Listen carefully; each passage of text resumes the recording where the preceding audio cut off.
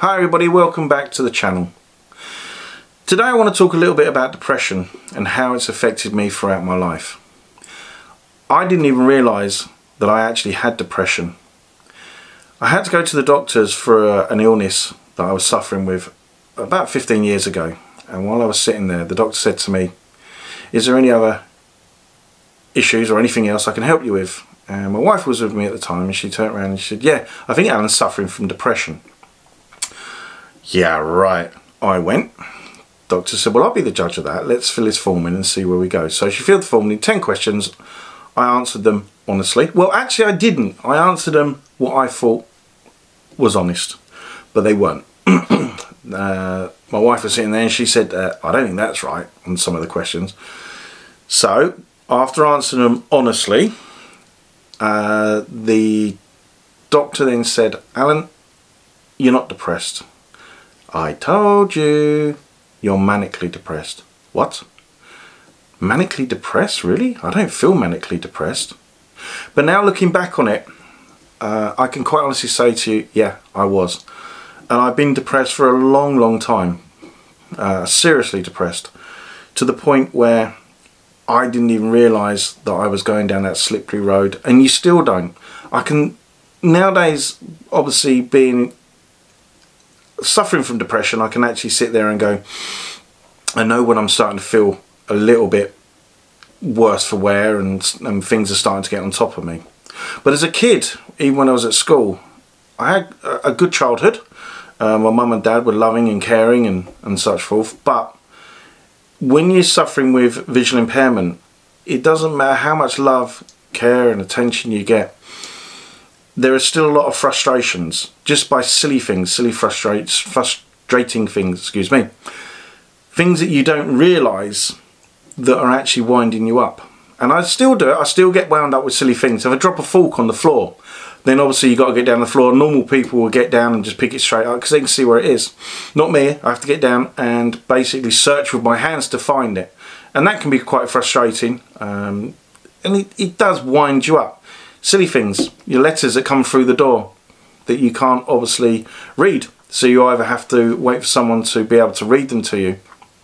Or I have discovered a new thing on my phone that I've downloaded, and I can actually scan the document and it does read it to you. It's not perfect by any long shot.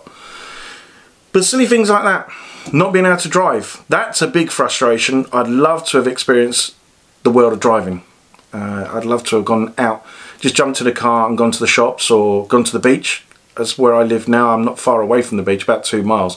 It is a small bus ride away, but it's better if you're in a car. You can just drive there, jump out, take the dog for a run, and then come straight back, you know. And it's hard. It is hard.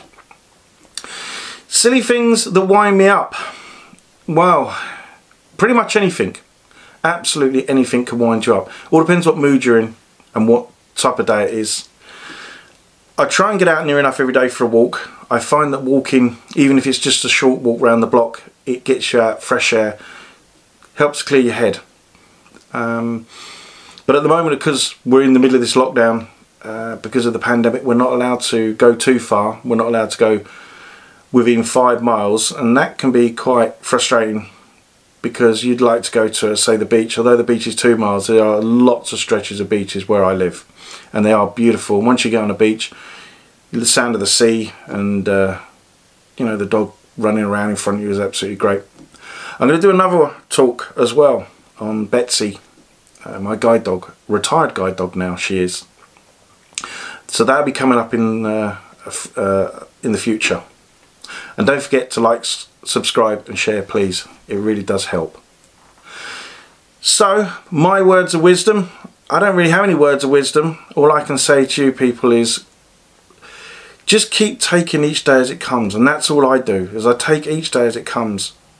Although some days are harder than others, a lot harder than others. And you can find the slightest thing winds you up, big time. And, excuse the train going past if you can hear that. I live right next to the East Coast main line, and it can get quite noisy. And that can wind you up as well. But yeah, so all I can say to you everybody is please, you know, if you feel that you are suffering from depression, or you know someone that is suffering from mental illness, in whatever form it is, try and get them help, because I've done that. I have got help. I'm not saying it's been easy, because it hasn't, and it's still, every day is still a battle. Just getting out of bed in the morning is a fight. It's a challenge, and it takes me at least an hour and a half when I get up to actually sit down and go into a place where I know that I'm going to be fairly sociable for the rest of the day. So what you've got to do is, if someone is out there that is suffering with depression, be very tactful and try and approach them about it, because if they can get help, you never know, it may be that help that they need to come out of that dark place. And I've known a lot of people that have been in that dark place, and just through my own experiences I've been able to help them and talk to them and help them through their depression and their mental illness as well. And I can quite honestly say there's a few people that are now been diagnosed with depression, but are on the up and feeling a lot better in themselves. So as I say, if you've got any friends or relatives that are suffering from it, please try and get them help. Try and talk to them and see if you can make a big difference. And that's all it takes. When you finish watching this video, scroll down your phone, look for a name that you haven't spoke to for a while, send them a message. That message can make all the difference. It can make the difference between someone suddenly realising that you do actually care and you are actually there for them. Just a simple hi makes a big difference. So as I said, please be safe, be strong, and if you are suffering from mental illness, try and get help.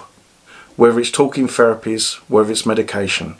Unfortunately, I've gone down the road of, well, I don't say unfortunately, I've gone down the road of medication because it's the only thing that worked for me. I did go to a counsellor, but I found, to be honest, the counsellor didn't work for me.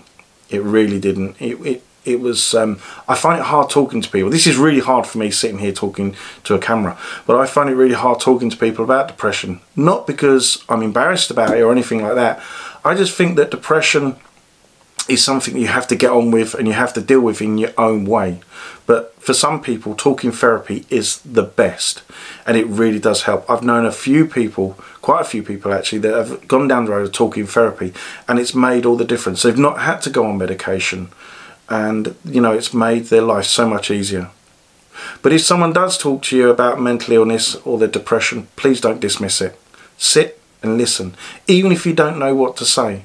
Just being there and listening to someone talking about what they're going through, what they're feeling, can make all the difference.